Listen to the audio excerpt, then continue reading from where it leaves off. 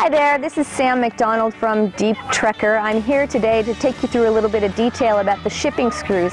If this is the first time that you've unpacked your ROV and taken it out of the case upside down as it is stored, there will be shipping screws installed to hold the frame in place. This ensures that none of the mechanics or electronics get damaged when it's in transport. If you are transporting your ROV by air or by courier, we do recommend that you do put those shipping screws back in.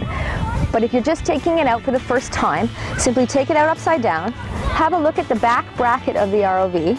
There's two openings in the bracket, and inside of those openings you'll find two small flathead screws, and you just simply need to back those out until they come to a stop. Simply take a small jeweler's flathead screwdriver and insert it and turn counterclockwise until you've loosened them off until they hit the stop. There are two of these, so make sure that you've done both sides. Once you've backed those out, simply turn your ROV back to the right side up and you'll notice that your frame swings freely. And now you're ready to go.